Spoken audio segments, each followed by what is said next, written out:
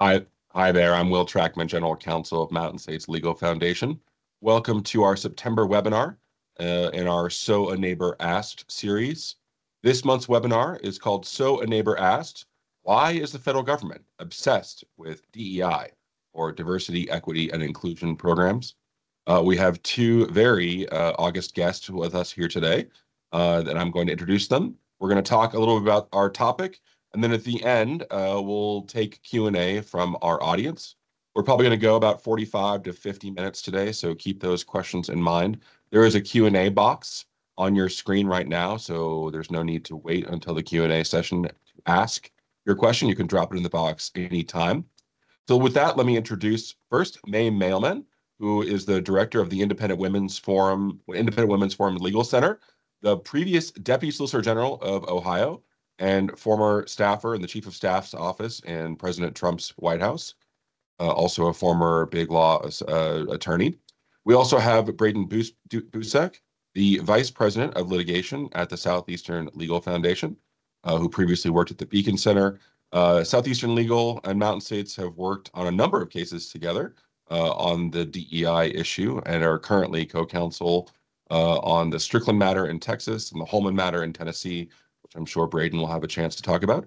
And the Independent Women's Forum Legal Center and Mountain States are co-counsel in our Secret Service matter, where we're seeking to investigate the Secret Service over their sex discrimination practices. With that, let's get right into it. The first thing I'll ask to both of our panelists, May, you're welcome to take this first, is what trends are you seeing in terms of the broadest picture about the government, the federal government, trying to embrace either race or sex or other DEI concepts into its hiring or programming? Are you seeing anything on the ground from your perspective?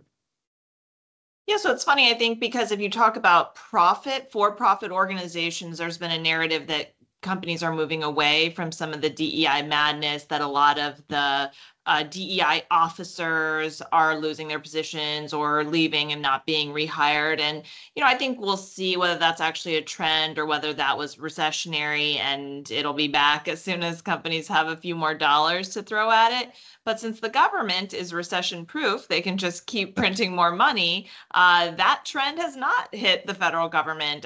Obama really started it and created an executive order where he mandated that federal contractors have affirmative action programs, which where are you getting that authority? I have, not from law or the Constitution, but apparently that's a priority that withstood any sort of, I guess, challenge that doesn't. Yeah, federal contractor mandates have been challenged in a lot of areas, and they've been able to continue. So if you look at the Biden-Harris administration's Office of Personnel Management, I think they've doubled and tripled down on DEI, including for transgender status, women, BIPOC, like whatever category you would like. But what's remarkable is what has happened with this focus. And I found it pretty funny that on the last Equal Pay Day, the Biden-Harris administration had a greater pay gap for women and men than sort of private employers, than the public.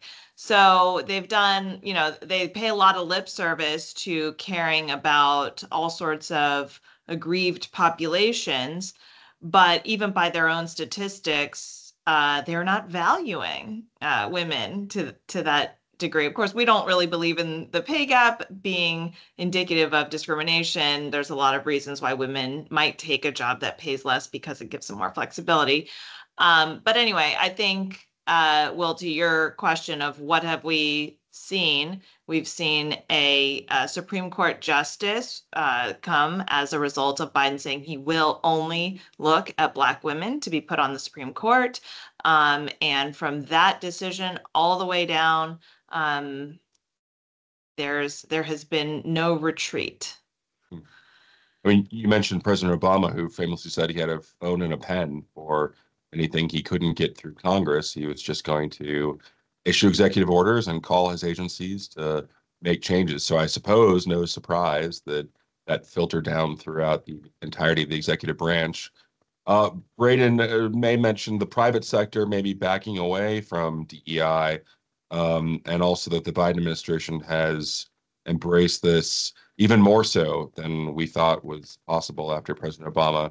In your world, what trends are you seeing, and what is your hottest take in terms of the federal government embracing DEI?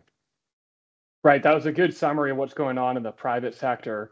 I'll just add that there was a McKinsey study that came out in January of 2023 that said the DEI spending was $7.5 billion in 2020, and it's estimated to more than double to $15.4 billion in 2026.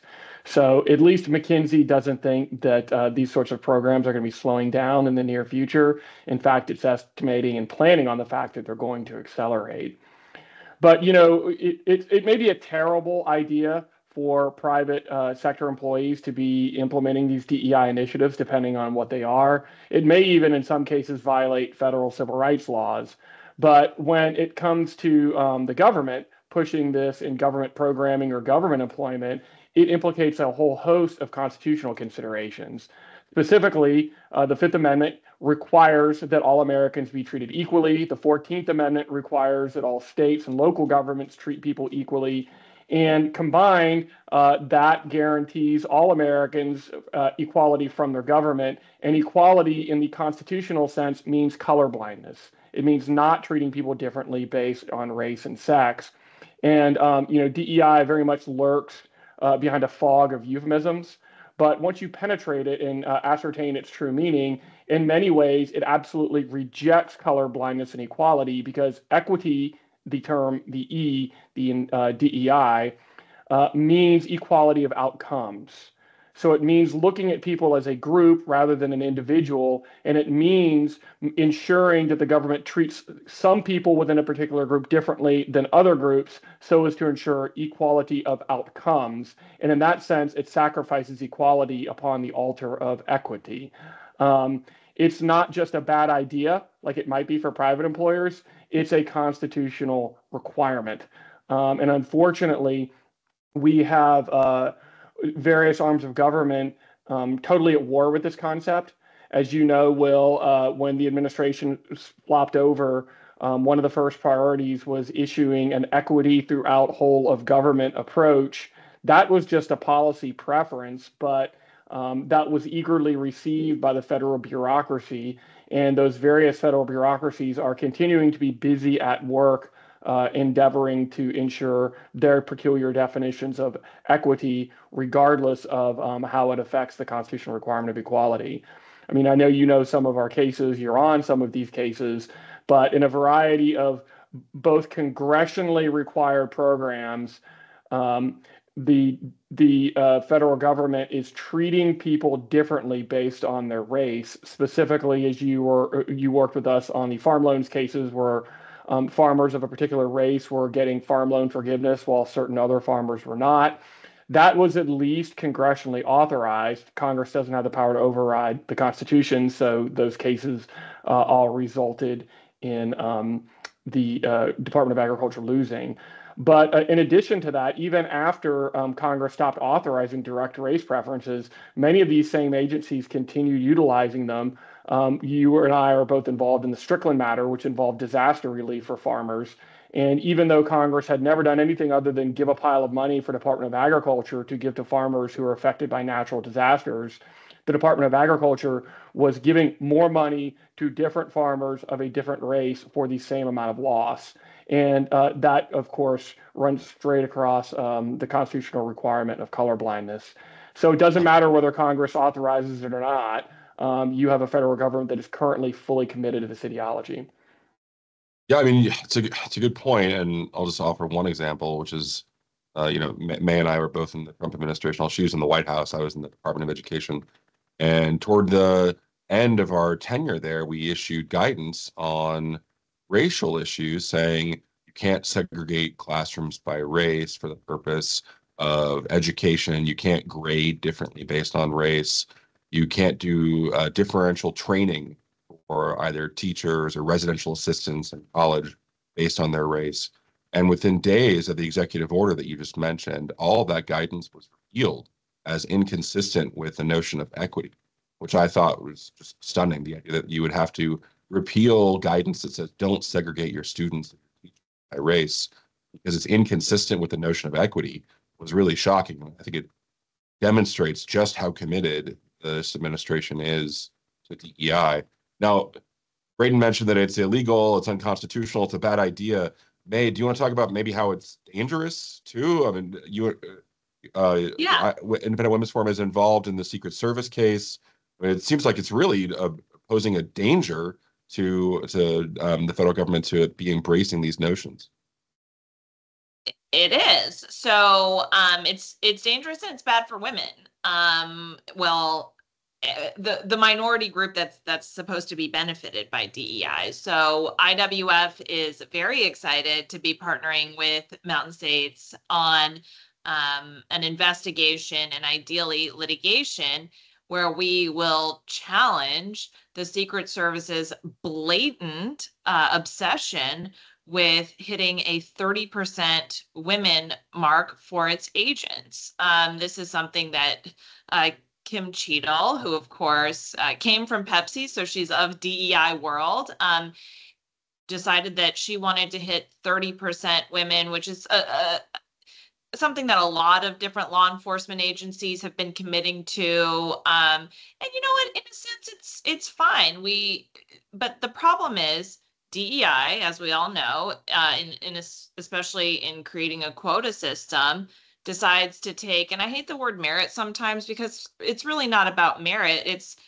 It's the best person for the job. It's whoever's going to keep the president, the protected person, safe. Take that out of the calculation and put in something completely irrelevant, which is your chromosomes and your genitals, right? So that is what the Secret Service has committed to, and other law enforcement agencies. This is dangerous when it is in the Secret Service, but it's dangerous throughout. All of these agencies that have taken this 30 by 30 commitment are really endangering communities, and in the case of the Secret Service, endangering the people that they're protecting. And they're protecting these people because they're important to our democracy. So they're really endangering the very fabric of our country. I mean, imagine what would happen if it was, half a centimeter the other way. Like I don't know where we'd be right now as a country. So we're very excited to try and find, we know this is happening. The facts are not difficult. We know that there's a quota system. We know that women, Senator Hawley said that he has a whistleblower who has confirmed that women, including those who were assigned to the Butler rally that day, were not qualified, that they had not passed the test that they needed to, and yet they were promoted and given responsibility that day anyway. So we know what the facts are, but as we all know, you can't just challenge things. We need a plaintiff. Yeah. So we have a very wide search going. We've got a lot of good leads. All additional leads are helpful. And I guess I will say one other thing, as the women's organization here, but our quest is not just to get more dudes in the Secret Service. That's not very exciting. I mean, that's fine. It should have as many dudes as it should have. The quest here is to make sure that all people, including women, including minorities, are respected in the workplace. And when you are a woman in a very male-dominated workplace and you are assumed to be a token hire, that's not great. It makes all of us look bad. It makes all of us look incompetent when something like the Pennsylvania shooting happened or the Pennsylvania assassination attempt happened. So I think that's the other focus of ending DEI, is to give everybody equal dignity, and DEI practices strip people of that. So we're looking for a plaintiff. Anybody, let us know. Yeah, well, absolutely, and we're excited to work with IWF on that case. Braden, I think this raises an interesting question, which is a lot of the times the critics say, well, all you want to do is protect the majority. You know, maybe you do want more dudes in the Secret Service, or maybe you aren't adequately accounting for history or Jim Crow or slavery. I mean, there are a lot of excuses as to why people ought to take race or sex into account more. I mean, what is the answer to that? And obviously, I have my own answer. And in your work, what do you think the answer to that is when people criticize us for not taking account of history? Well, I mean, there's no doubt that history continues to play a meaningful role in differences between different demographic groups. But the solution to that is not to go ahead and repeat the mistakes of the past and begin treating different people differently. The reason why that was wrong is because it was wrong, not because it happened to the wrong people. And as Justice Roberts memorably said, the fastest way to end discrimination on the basis of race is to stop discriminating on the basis of race.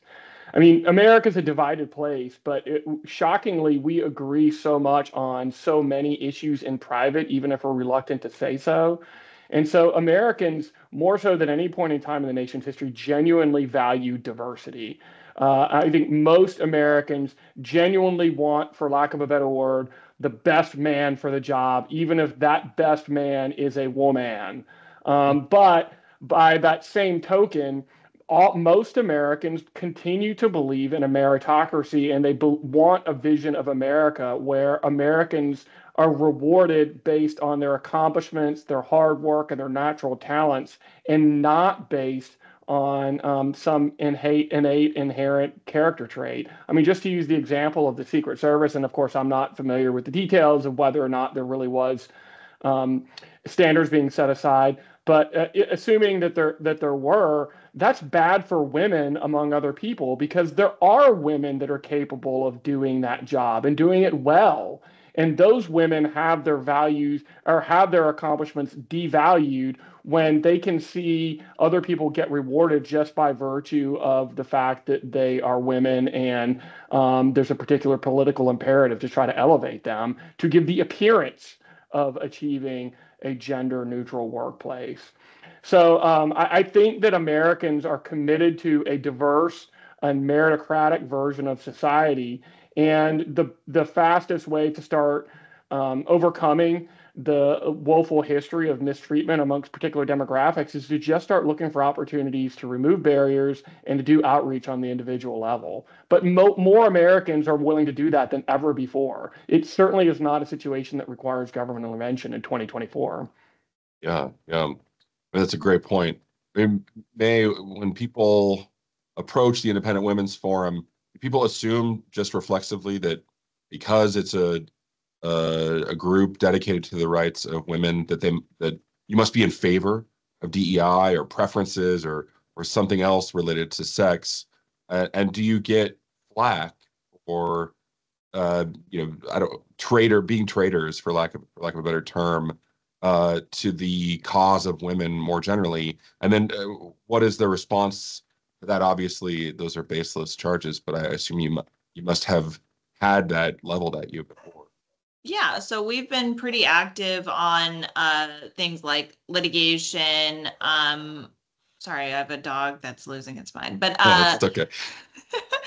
litigation against board requirements that require a certain number of women on boards. Well, why wouldn't you want more women on boards? Well, who actually benefits more when you have a really good board? Women do, because companies are more profitable, and women's 401ks and savings go up. So everything we're doing is for women. But the thing is, women are people first. We have the same incentives as men or anybody else, which is we want to be well off. We want security. We don't want our presidents to get shot, these types of things. We don't want to be ridiculed at work. We don't want to be treated as tokens.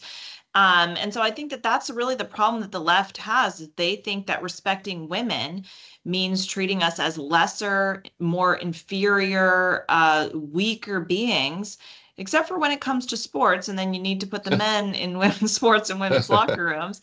But yeah, so that it's the same thing. Every equal pay day, we come out and we say, if you're going to talk about the pay gap, let's talk about why it exists. And so then you can figure out whether it's a problem. I mean, the pay gap is a problem if you're taking two equally qualified people and you're saying, hey, woman, oh, there's balloons. Hey, woman, you should get paid less because you're a woman. That's already illegal under federal law and most state laws. I would assume every state law, but I don't want to speak for every state. So that's illegal, and that would be a problem, and that would be something we care about. What we wouldn't care about is, hey, I, as a woman, want to work part-time, or I want to work in a job that does not require the mental strain or the physical strain that some types of jobs put on me, because I'd like to take that mental and physical strain and put it into my family or put it into something else. And that sort of decision should be celebrated in our society. And so this is, again, taking women and saying that we're not going to infantilize them by ridiculing their choices, but giving women the respect that they deserve to say, you don't have to profit maximize, you can happiness maximize, and that's perfectly okay. So yeah, I would say that for anybody short-sighted, it would seem like IWF doesn't care about women. But if you think one step beyond obsession over the pay gap or obsession about the number of women on boards and think about what actually makes women happy, what really makes women happy, I think it's not having, oh, look, there's a lot of women on these boards. It's having a bank account that can actually pay for groceries. That's much more satisfying to me than that grocery company having two women on its board. So I mean, we talked a lot about the federal government's obsession with DEI. Let's shift gears a little bit and talk about what the response can be from organizations like ours. What can we do about it? Obviously, litigation is one path. Shaming the activity is another. Braden, turning it over to you. I mean, talked about the disaster relief program a little bit. Have you seen successes against the federal government's obsession, and do you anticipate future successes if this continues the way it's been going? Well, yes. I mean, it's very, very hard to defend unequal treatment under the law. I think I'm struggling to come up with very many examples where the federal government has succeeded under this administration in defending either one of its race or sex preferences, whether that's done by law or regulation. Courts are exceptionally skeptical of them. The body of evidence that's being marshaled up by the government and defense is exceptionally weak. I mean, one of the things that courts consider is whether there have been relatively recent efforts to remediate the past effects of discrimination. And of course, everybody knows that there have been massive efforts to try to account for actual instances of discrimination at the government's hands at various levels. And so that just makes it it makes it hard and somewhat ironic that the more we've done to clean up this issue and raise awareness around the issue, the more the government is standing on the gas of trying to dole out these race and sex preferences. And so it's not surprising that they're consistently losing, be it in the context of disaster relief programs or minority preferences for business contracting or healthcare or farm loan forgiveness or any of the variety of settings in which we've seen these things manifest. But, you know, the strategy is only reaching limited success precisely because there's sort of an attitude of you can't catch them all. And if you throw enough stuff out there, a few of them are going to sneak past the goalie. And even successes in court are slow to come by, and they're muted by the fact that many judges are reluctant to issue injunctions or orders that bar the government from continuing to do its unlawful conduct that extends past the parties to the litigation. And of course, this goes back to the hubbub surrounding so-called nationwide injunctions. I actually don't like that term. I think it's imprecise, but the point is whether or not courts should be issuing relief to parties who are not before them. And the government has latched on to that principle. And so they'll litigate a case for years defending a race preference against all the odds. And then when they lose, they're just told you can't do it against these two particular people. And the next guy who's going to be injured by the same program essentially has to start from square zero. So that's been a real problem for those of us who litigate these kind of cases. And I think it's emboldening the willingness of the other side to continue to do these things, even though I'm confident that their own internal legal memorandums suggest that they're highly unlikely to succeed in court. Yeah, I mean, I completely agree with him. I'll avoid mentioning Pokemon and whether you can catch them all. But you must have kids. The trend that you're talking about is absolutely true, and it's becoming more brazen, actually, in my opinion. So Mountain States Legal has a case we haven't talked about yet called Brigida, where we represent over 900 would-be air traffic controllers who applied during the Obama administration. May mention that a lot of this happened for the first time under President Obama, and this case has been going since 2015 because they've dug in. So it's a class action case. We fought over class action. We fought over motion to dismiss. We fought over discovery. And literally, we're 9 years into this case because the lawyers at the Department of Justice have decided that this is a priority and that they aren't going to give up, because if they give up here, it could set a bad precedent for other diversity programs. So in that case, in Brigida, where we hope to get a resolution in the next year or two, you can see how long it can take to fight back against some of the federal government's obsession with DEI and prioritizing it, making it hard to settle those cases. We talked a little bit about the private sector, and the private sector has different incentives. This is a class action where we've survived a motion to dismiss. We're in the middle of discovery. You would think if this were a private employer, it would have settled this case a long time ago, but the incentives are quirky when you're the federal government and it's not your money you're fighting with. May I ask the same question to you in terms of what we can do in response to the obsession with DEI at the federal level, in terms of litigation, in terms of shaming the federal government, maybe other tools that there might be, like commenting on proposed rules. What sorts of things do you see in the toolbox for responding to this obsession? Yeah, so I guess I'll answer as a former Fed. What are the things that stopped us from doing what we wanted to do? And it oftentimes was litigation. The state of California, this is former Attorney General Becerra, who's now the head of HHS, bragged that he sued the Trump administration more than 100 times. That's one state suing a president more than 100 times. Of course, some of that is joining on with other states, but this is a real dedication of resources from the left. And you know what? A lot of things that we wanted to do were paused. And so I think it has to be litigation, which is why it's so important for us to try and find people who are willing to speak out. It's really tough to find plaintiffs, especially in law enforcement, because you are benefited, you are rewarded in law enforcement for keeping your head down and just, paying attention to yourself. You might have not gotten the promotion. It might have been on race. It might have been on sex. But as long as you keep your head down and work, there's this idea that things are going to work out. I don't know if that's right anymore. And so I think that mentality has to shift, but that mentality hasn't shifted yet. So one, I do agree it has to be litigation. But two, I think constant drumbeat in the media, a lot of times, and this I think is partnering with litigation, but judges are human too. So judges are going to, I think, be a little bit more willing to let DEI go so long as there's a positive conception of it. Oh, it's not really racism. Oh, it's rooted in history. All of these things, you really do have to turn the tide on the culture before I think a judge is going to be bold enough to side. And that's what the left was so great at. We had the same immigration proposals as Biden, like remain in Mexico, various things. But for us, it was kids in cages, and for them, it's not. And so for us, we were enjoined, and for them, well, they've every time they propose these things, the ACLU says, I think I'm going to challenge you, and then they sort of never get around to it. So so trying to figure out ways to continue to talk to the media.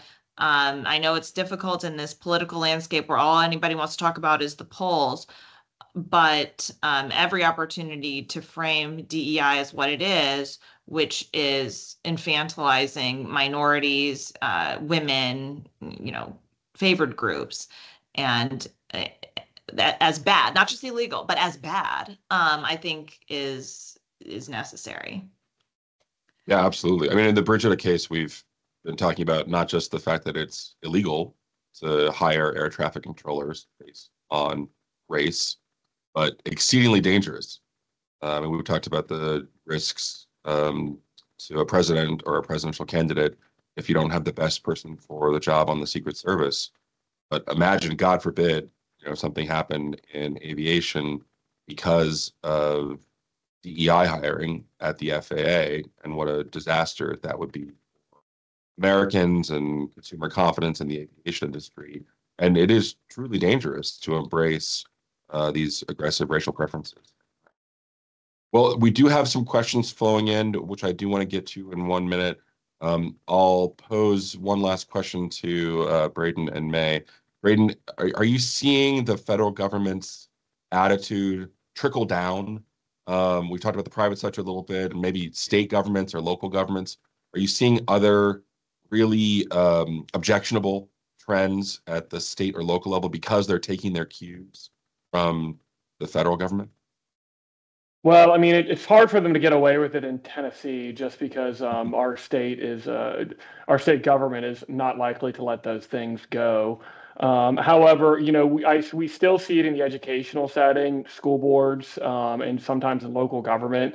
I mean, and you can see things like minority preferences in airport vendors, or some of the stereotyping in about racial groups having a privilege or being oppressors being taught in some of the schools and school settings, with educators being forced to do things like privilege walks. We see some of that. And then, of course, there are some legacy programs that have been around for a long time that I don't know that have been updated to reflect developments in Supreme Court law. There's still things like resources that are being offered for scholarship money that are entirely based on race, those kind of things. But it's not as big of an issue in Tennessee as I suspect it is in other places, but still an issue. Yeah. Braden raised an interesting point about how people might be embracing things at the state and local level, probably not in Tennessee. And interestingly, in Colorado, they embrace very aggressive DEI training, including in one of our cases involving a prison guard, after President Trump prohibited through executive order a lot of the most aggressive forms of racialized HR training at the federal level. So Colorado embraced it. You want to talk about the interaction between the federal government and the state or local governments or schools, and what you're seeing in terms of whether there's a trickle-down effect or maybe a reverse trickle-down effect? Yeah. So to the extent these laws exist, which they shouldn't exist, but you would think that they actually should be at the state level and not at the federal level. And yet the federal government tries to assert its DEI authority, including through federal contractor mandates, which was, one of the ways they pushed the vax mandate on individual employers. You've got to get your workforce vaccinated. So, the idea that there is an affirmative action requirement coming out of the federal government, especially coming out of the president, not even Congress, is pretty offensive, and yet seems to be fairly effective, because a lot of bad ideas that we see coming out of the federal government do trickle down to the state level.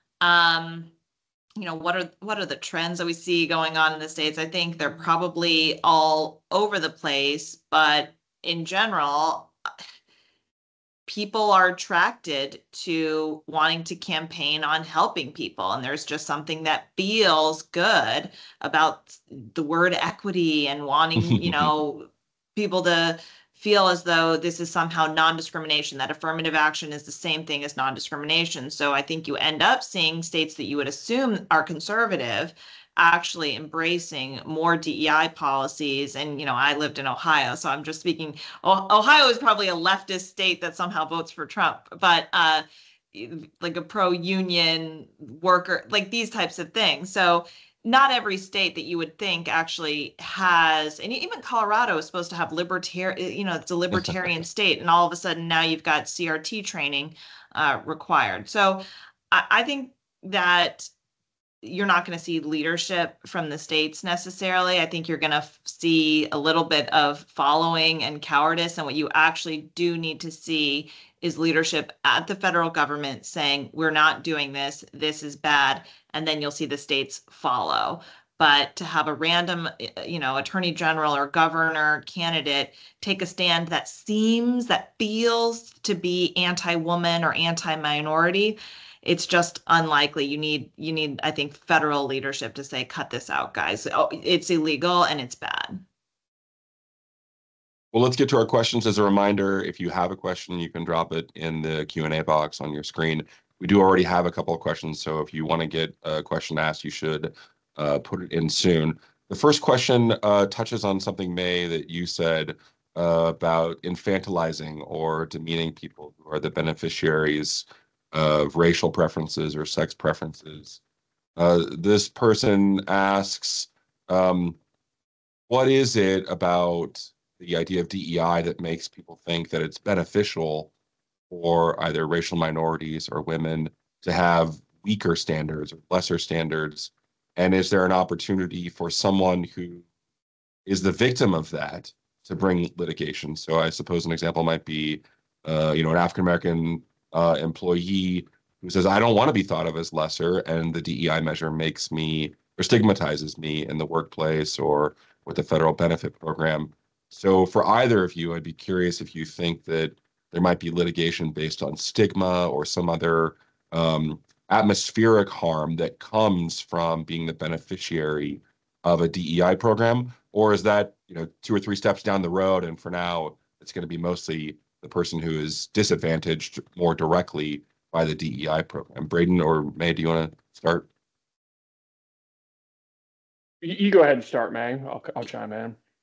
Yeah, well, if we were leftist organizations, I would say that's absolutely a harm, but standing has been difficult for conservative organizations to establish. And I guess my fear with you have hired me with a badge of inferiority as your theory of standing, while,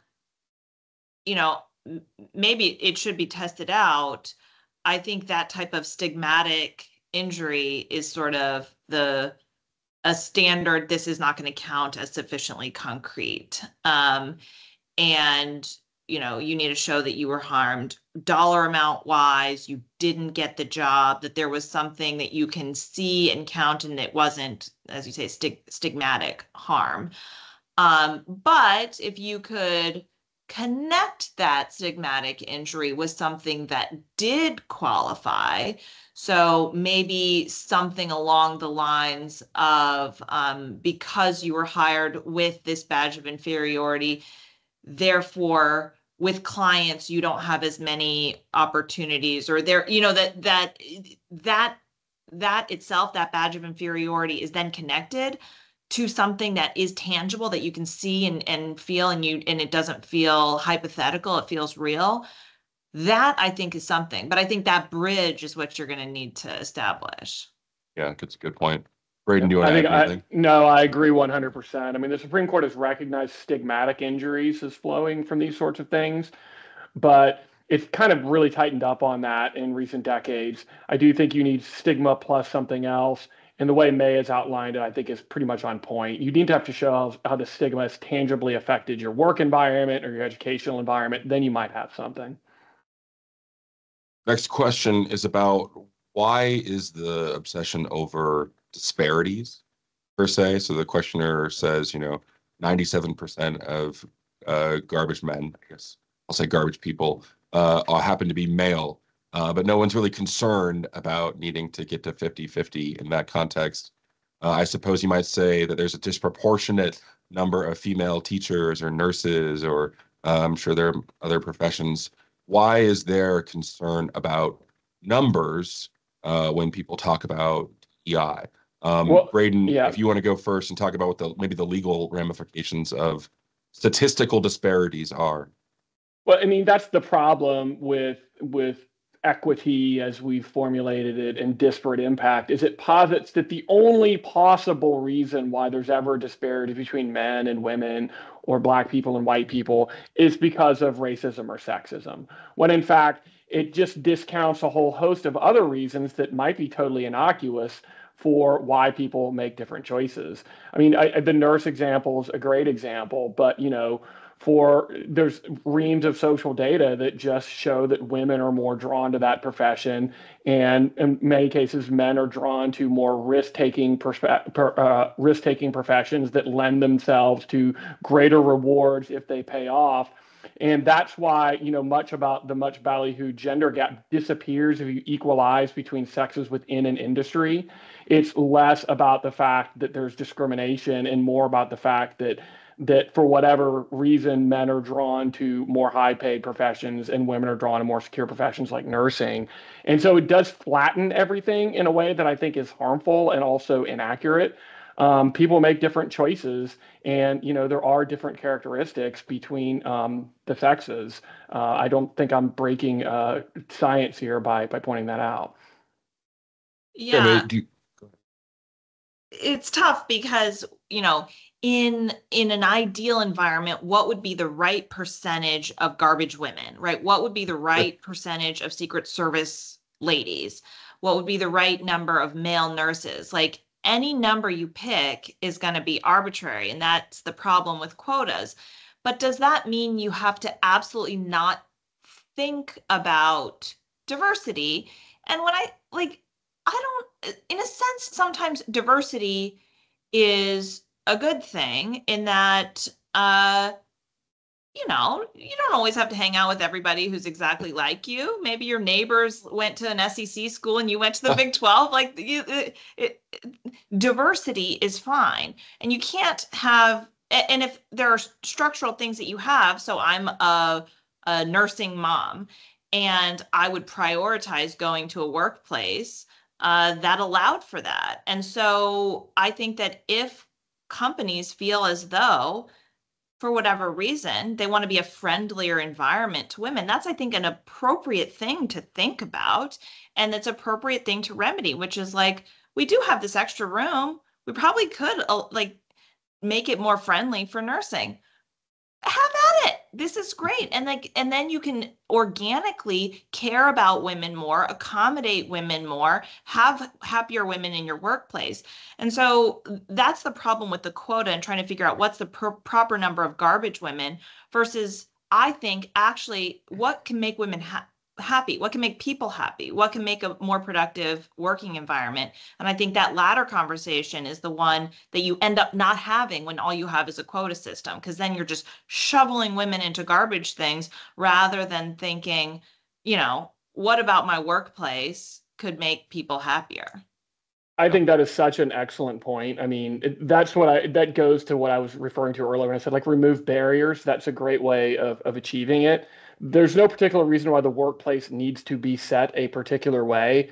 But, as a person who has a lot of strong women in their life, a lot of the ways that we've just naturally set up a workplace are designed to exclude women as they move through life. And it's not a big ask to just make some accommodations flexible work hours are a great way of opening the door to more people, because not everybody is set up on the model where, dad walks out in a suit at 7 a.m. and he comes back at 6:30 and his wife hands him a martini and he's got somebody handling childcare all day long. But, that's the way that the workplace was set up for a long time, but it doesn't have to be that way. And just by making those simple alterations, like what May referred to, is a great way of making the workplace more accessible to a greater number of people. I think there's a lot of opportunities to do those kind of things. Yeah, well, it's port wine in my house, not a martini, but thank you. No, I'm Connie, red, Ellen, if you're white, watching, tell it's us, Will. all true. Yeah. Okay, last question. I'm embarrassed I didn't ask this. didn't Harvard make all this? Didn't the Harvard case that the Supreme Court decided last year make all of this illegal? Why are we still talking about DEI anywhere, given that affirmative action has been declared unconstitutional or a violation of Title VI? Yeah, go ahead, didn't. Braden. It didn't. It just said that what Harvard was doing wasn't good enough to justify its discrimination. It continued to reaffirm there's instances when it is legitimate for the government to engage in some form of discrimination, but it just took pains to emphasize that the government has a really high standard of proving that it needs to resort to those means, and Harvard hadn't done it. And unfortunately, rather than causing a whole host of governmental actors and people in higher education to reevaluate to see if they really, really needed to resort to education, they took that as something of a permission structure to be like, unlike Harvard, we really, really do need it. Or we can go ahead and start concocting the evidentiary showing that we would need to produce if we were ever challenged, just by taking note of what Harvard failed to do in their case. So unfortunately, there's a long fight left to go. But I mean, I do think this is one where we can take a little heart in the fact that, like, Americans remain stubbornly committed to the principles of equality and colorblindness and have never liked race preferences, even when they're given innocuous labels like affirmative action. And that has just been a durable principle that no amount of propaganda has been able to undo. May, what about the Harvard decision? Has it affected your work? Has it interacted with anything that you're involved with in terms of sex preferences? Obviously, Harvard's about the racial preferences and affirmative action. Has it come into play at IWF? So it hasn't yet, although I do think there's some language about the difference between constitutional requirements and strictly interpreting Title VI and I think Title VII, which are rules against discrimination on colleges and in workplaces, where we're fighting gender ideology and people are trying to extract constitutional requirements of gender ideology because you've got language in Title VII that says you can't discriminate on the basis of sex. So minus the difference between statutory and constitutional requirements, it hasn't yet, but I do think it will, because, you know, the whole idea of the Harvard case was the Supreme Court has always said that you may not constitutionally discriminate on the basis of sex unless you have a really good reason. And so it used to be a really good reason to say, I like diversity in colleges, but they've never said, I like diversity is fine in the workplace. So in a sense, the workplace is already now where colleges are. Now they're the same, where that's no longer a really good reason. And so I think now colleges and the workplace are going forth into the new world together, which is there another thing that's a good enough reason? Or was the Supreme Court actually serious when they said that affirmative action racial discrimination is unconstitutional? Like, were they serious about that? Because the Supreme Court never actually had to be serious about that top line message, because you had a backdoor saying, unless you had a really good reason. So now that that backdoor is gone, does the Constitution actually prohibit affirmative action? Supreme Court, ready, go. And I think that there are a lot of different ways that it can address that, whether that's the West Point carve out, whether that's really digging into what schools are doing, whether that's the workplace. But there's a lot of litigation left to go. Yeah, well, on that inspirational and hopeful note, I think we'll close up. Thank you to our terrific commentators today, Mailman with the Independent Women's Forum legal group, and Braden Boucek, the Vice President of Litigation with the Southeastern Legal Foundation. Both terrific partners of Mountain States Legal Foundation, doing incredible work. You can check them out at their websites, and you can check out MSLF at mslegal.org. Stay tuned for information about our October webinar in the So a Neighbor Asked series.